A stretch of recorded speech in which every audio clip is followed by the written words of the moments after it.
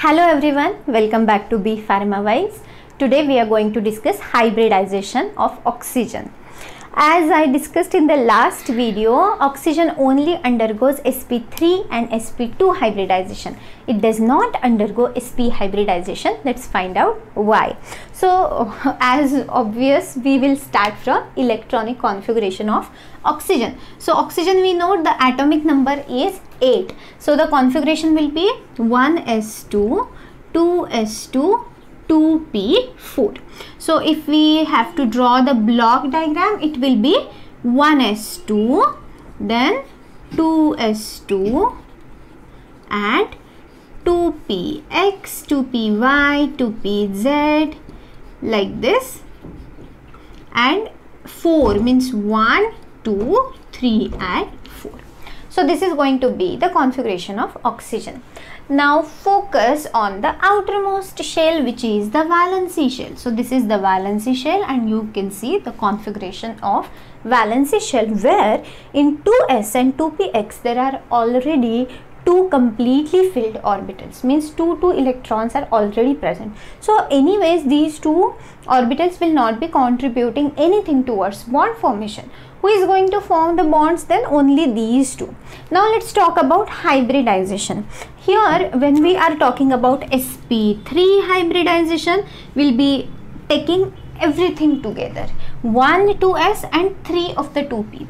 So they will be combining to form Sp3 hybrid orbitals with equal energy and equal shape to form Sp3 hybrid orbitals, and the configuration will be like this.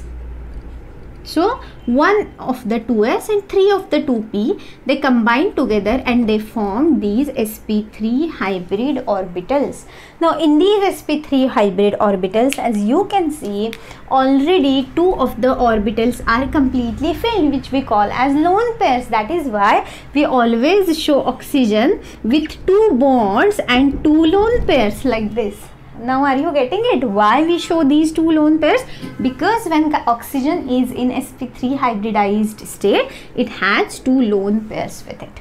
So anyways, now let's discuss one molecule in which oxygen is in its Sp3 hybridized state. So who will be better than our water molecule? So what is the structure of water? HOH. This is the structure of water molecule. Now not only water, even in ethers, oxygen is in Sp3 hybrid or hybridization state. In alcohols, oxygen is in its Sp3 hybridized state. So whenever oxygen forms 2 other bonds with 2 other atoms, it is in its Sp3 hybridized state. So for the sake of example, I am taking water here. So you can see oxygen is forming 2 bonds with 2 other atoms. So oxygen is in its Sp3 hybridized state. So there are 4 Sp3 hybrid orbitals. So obviously the geometry is going to be regular tetrahedral geometry. So what is the regular tetrahedral geometry? Like this. And for carbon, the regular tetrahedral geometry will lead to the bond angle of 109.5 degrees for carbon.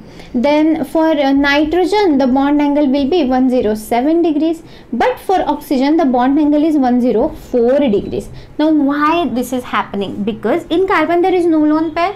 In nitrogen there is 1 lone pair, which is pushing these bond pairs down and so reducing the bond angle. Now in oxygen there are 2 lone pairs.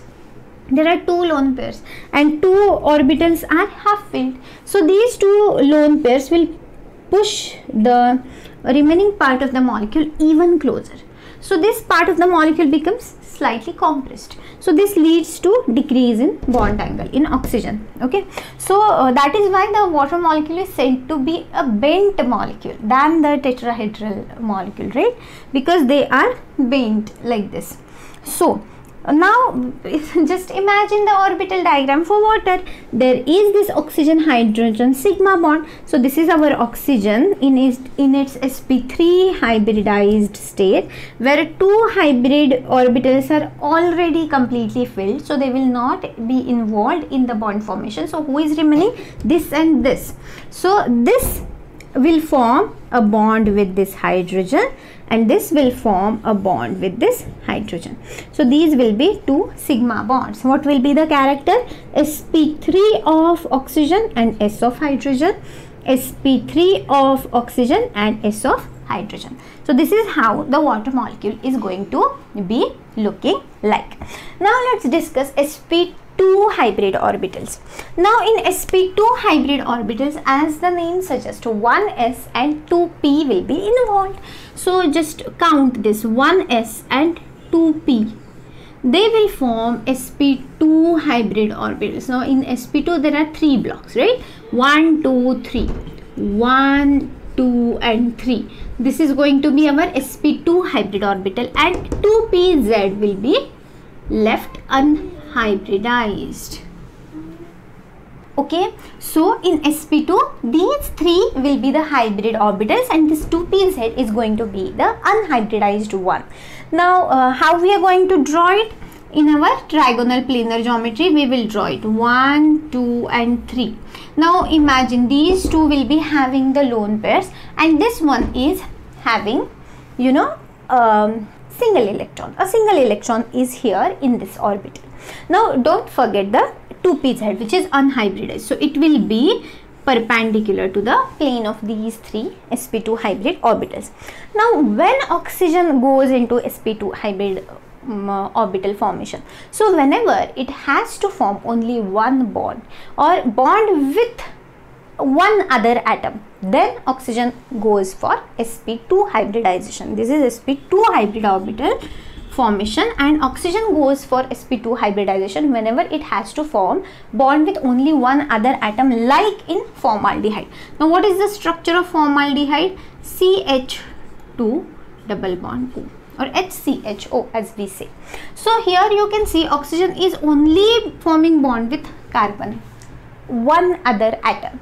So oxygen will go for Sp2 hybridization. Now look at carbon. Carbon is forming bond with 3 other atoms. So carbon will also be in its Sp2 hybrid form. So whenever carbon is in its Sp2 hybrid formation or hybridization, it is like this trigonal planar,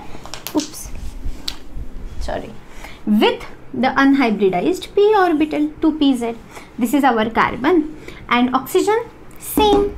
So I will draw it like this: oxygen 1, 2 and 3 of oxygen, and this is the unhybridized 2pz for oxygen. This is our carbon, this is our oxygen. So let's draw the bonds now. Now here carbon is bonding with 2 other hydrogens. So this carbon will form 2 sigma bonds with hydrogen atoms, forming sigma bonds here. So what will be the bond character? Sp2 of carbon and S of hydrogen. Sp2 of carbon and S of hydrogen. Then this oxygen is not going to form bond with any other atom. Why? Because oxygen is already having completely filled orbitals. These two, only one orbital is half filled, and that will be utilized to form a sigma bond with carbon. So from these 2 bonds, only one bond is going to be the sigma bond, and the bond character for that bond is going to be Sp2 of carbon and Sp2 of oxygen. And now let's talk about this pi bond, which will be formed by lateral overlap of these 2pz of carbon and 2pz of oxygen. So it is going to be a pi bond because there is no axial overlap, it is a lateral overlap. So this is how the orbital diagram for formaldehyde molecule will look, where oxygen has formed only one bond or bond with only one other atom. So whenever this is the situation, it will go for Sp2. Now let me ask you, just look at this configuration and tell me, if we go for Sp hybridization, what is going to be the structure of Sp hybrid orbitals? This is going to be this. So there will be 2 orbitals and both of them will be completely filled and no orbital is available to form the bond actually. Then why would oxygen go for Sp hybridization? No, it will not. So oxygen does not show Sp hybridization. It only goes for Sp3 and Sp2 hybridization. I hope you have understood how the hybridization in oxygen actually works. So thank you so much for watching. Keep watching Be PharmaWise. I'll see you in the next video. Till then, you take care. Bye bye.